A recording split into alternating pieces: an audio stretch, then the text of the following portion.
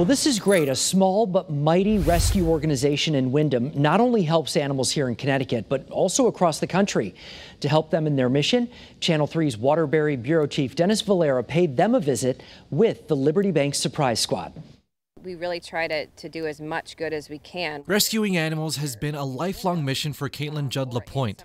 She first started doing it with her mom when she was young, officially creating Roadside Ranch Rescue and Sanctuary 4 years ago. If you look at us, we're not fancy. We don't have like this big facility. We don't have hundreds of volunteers. We're very small, but we have a big reach. You can see Roadside has a little bit of everything, but the rescue primarily works with dogs. You sit, Andy. Sit. Good boy. And pigs, either fostering them at the sanctuary or finding them a forever home. Volunteers of all ages help out. It's just like a fun time to go here. You can like just get all dirty and all that.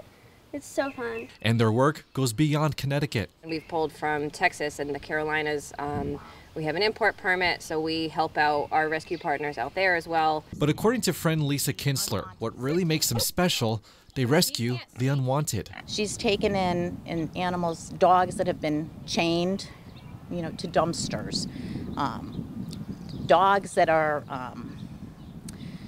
have been injured and never gotten treatment. Like most organizations during the pandemic, Roadside has had a rough year. Support and volunteers and programs that we were running, we couldn't run any longer, and we had very little help. Funding dropped dramatically.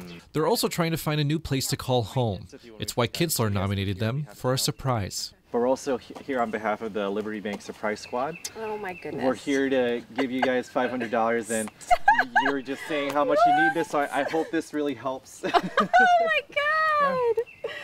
LaPointe already knows how to spend her gift. We have huge vet bills right now. We have several dogs that we just got in that are positive for heartworm, and that's in the thousands to treat. With the Liberty Bank Surprise Squad in Windham, Dennis Valera, Channel 3 Eyewitness News.